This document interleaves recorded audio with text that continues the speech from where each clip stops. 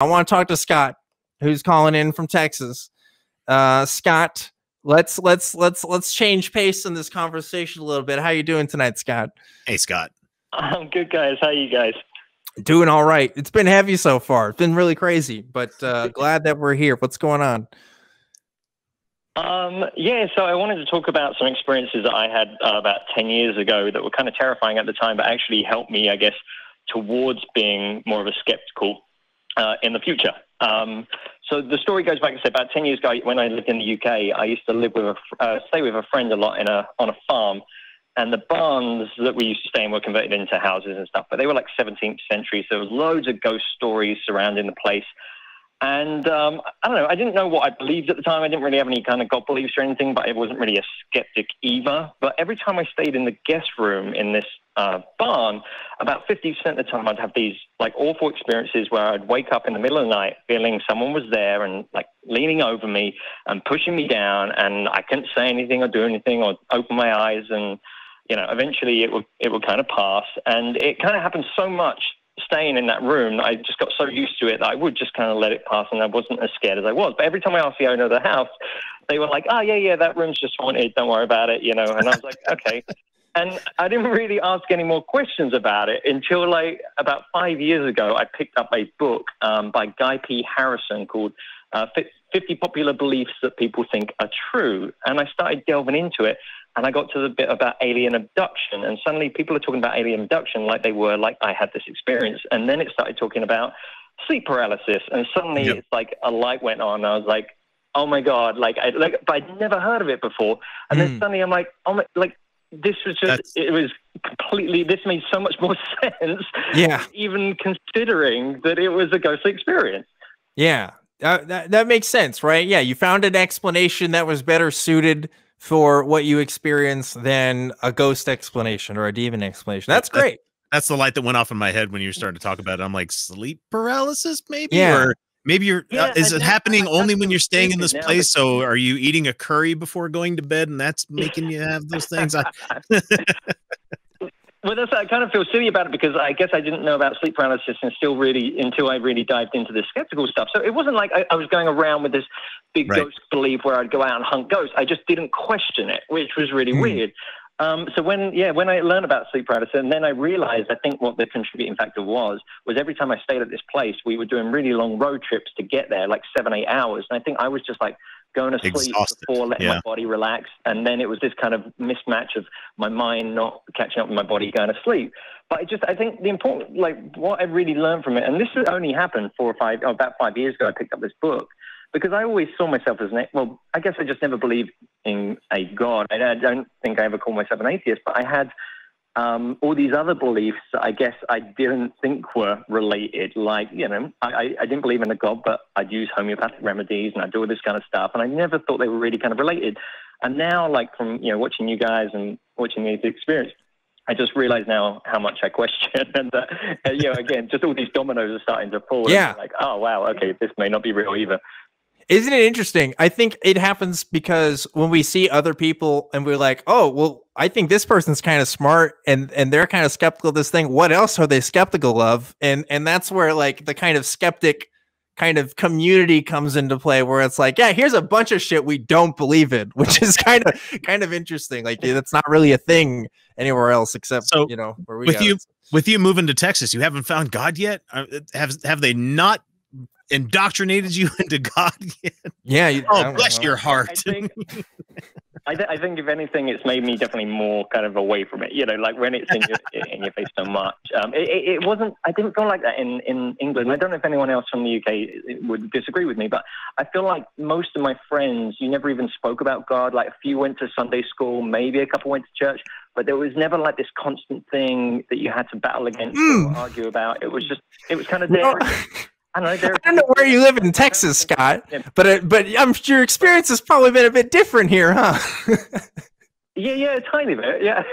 Well, actually, I mean, I'm San Antonio, so you know, it's a mixed bag here as well. But like, it's not too bad. But yeah, it was very different over there. So when I got over here to the USA, I was like, oh wow, this is like a really big thing. And you know, I've got a lot of friends here that are very heavily religious, not just, you know, religious like they were back home, like it guides their whole life. And it was very difficult to kind of, you know, I don't know, get into that. But yeah. You know, it is funny because obviously I have friends in other countries and places, and they say the same thing as you, Scott. It's like, oh yeah, like religion's not even like a thing here. You know, like we don't even really talk about it. Like, yeah, maybe somebody believes in God, but like that's about the extent of it. Whereas if you come down to around these parts, well, son, if you ain't going to church, then something's wrong with you. You know, you gotta have something in your life. You know what's going. You know, it's always like, and like, yeah, San Antonio. You know, I mean.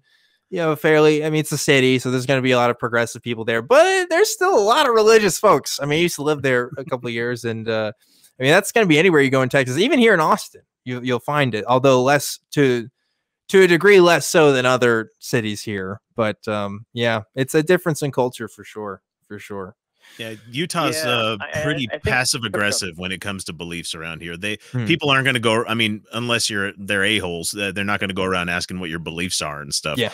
Except when they are confronted by staunch atheists or people like me that consider myself a Satanist. They're just like, oh my God.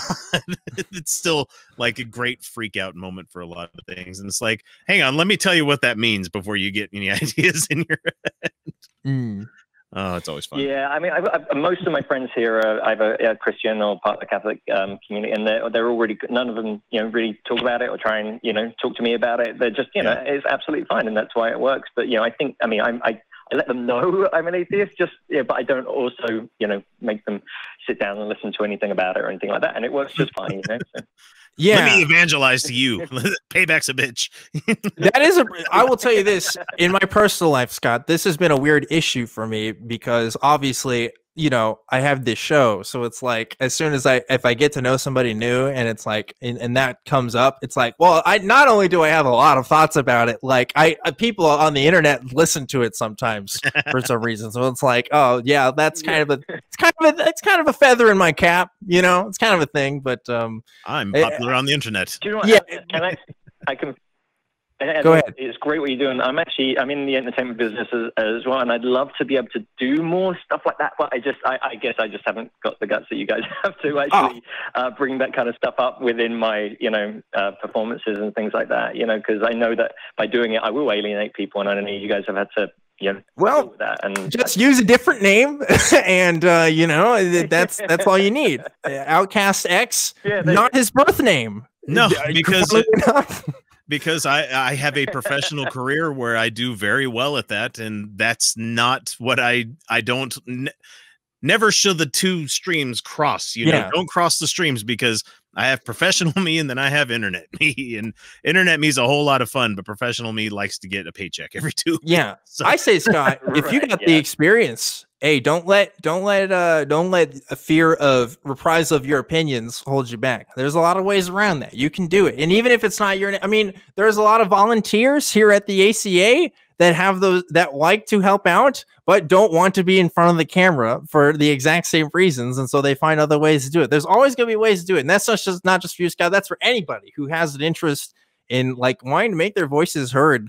Hey, contact some folks here at the ACA. If we don't need any help here, I mean, there's people that can give you advice. Like, we always want to encourage more voices in this community because that's important. It's good that we speak out. The opinions in this country would be so much different if there were more people who weren't, you know, scared of speaking out. I honestly believe that. I honestly think that if the social fear of being an atheist wasn't there, if that stigma wasn't there, we would have so much more progress in this country in talking about it. But like that's why we try to break it down. Sorry, Dan. I don't think it's so much the fear of, obviously I'll tell anyone that I know that I'm an atheist. It doesn't bother me too much. I guess it's like what Outcast said, like when I put it into my professional life. Yeah, the repercussions of it. Yeah. Alienate my business, you know. Yeah, so you don't want to tell your boss you think that their religion's full of shit. Right. So here's my suggestion. If you're going to do that, go buy a pseudonym, make yourself an avatar. There's tons of people that have just avatars online. If you're going to make just podcast, if you don't want to be on video, do podcasting. Podcasting is still one of the fastest growing ways of people getting their messages out there. Hell, I listen to 20 hours of them a week, at least. You know, I've got no life in either, but besides the job, but, the thing is, like, if you have a drive and you want to, if you said you're an entertainer, right? So if you're into entertaining people, there's a need for you to do this stuff. Hell yeah. And so what I suggest to anybody that ever expresses any kind of interest in being a content creator, whether it be podcasting, videos, TikToks, whatever it is, start now. Your first stuff is going to suck. Don't wait for you to like have all the right equipment you need. Don't wait for you to find a good time to do it and fit it into your schedule.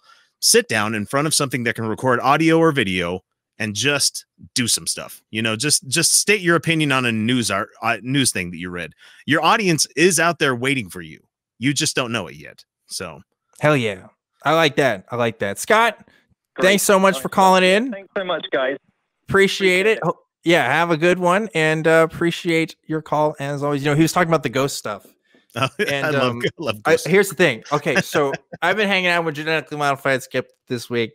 He and his wife, we have this thing now where I guess the three of us were, well, they were already doing it before, but I've joined in now, where they will watch Ghost Adventures together. And we just kind of talk about it. I guess we've been having these Ghost Adventures nights, and oh my goodness, Ghost Adventures on the Travel Channel, star with Zach Baggins. All right, best thing ever. So let me tell you what we watched just last night. They were at this old hospital, and in order to capture footage for this ghost, they use an Xbox Connect camera, and according to Zach said that it's one of the best cameras out there for doing this because it's so accurate with its facial recognition and body recognition that you could actually pick up ghosts. The infrared dot sensor. Yes, the dots can pick up ghosts, X. I feel like it has to reflect off of something, you dumbass. In the episode, there's like, it picks up this body or something on the side, and it was right when this guy got hurt on the side of his body. So it must have been a doctor working on him. It's like, have you guys ever worked with a Connect before? Have you guys ever tried to play a Connect game? Shit does not fucking work. I don't think it's picking up on ghosts unless it's that bad of a system that it can't pick up on living people, but can only pick up on ghosts. I mean, it can get the ghosts. And anytime these people do the whole, well, we have audio of something here, and we're going to edit this audio until we can hear something that's audible. It's like, yeah, that's not how audio recording works. And then when they finally get something, they're like, did you hear that? Did you hear what it said? And all you hear is, and they're like, that means that person just said, I want to kill you. And then your brain goes, oh, okay, now that's all I'm going to hear whenever I hear that thing repeated. And it's like, damn it. They just have the latest and greatest ghost hunting technology out there. And they're streets ahead. All right. We need to start filming this show with a Connect camera, or I need to start setting up my apartment with Connect cameras everywhere so that we can have the best ghost footage possible. We're willing to this is a Patreon goal, guys. If everybody donates today, we can make this happen as part of our eventual ghost investigation. Or we do this. We need to get Zach Baggins on the show. Everybody on Twitter at Zach Baggins. I don't know what he is on Twitter, but let's talk to him on Truth Wanted. I want to know what makes the Connect so good at picking up ghosts, because I was losing it. I was absolutely losing it. I could not believe what I was seeing. But see, and if it was just a matter of them having fun and wanting to like pretend that they're finding these things, and that's fine, because I have a next door neighbor that goes Sasquatching. He literally goes to the mountains and hunts for Bigfoot with his family. I view it as them having an excuse to go camping, something they could do. But at the same time, it's like, really? Do you really believe this? I don't know. Or are you just having fun? Travel Channel, come on, come pick up your boy. Let's make Truth Wanted a show. That's all I'm saying. If you can put Ghost Adventures on there, you can have a budget for us. Did you hear that? Did you hear that? Whoa, did you hear that, guys? Whoa, crazy. My pants are getting warm all of a sudden, and there's all this liquid now showing up. Oh my God. All I'm saying was I was just losing it. That's Ghost Adventures.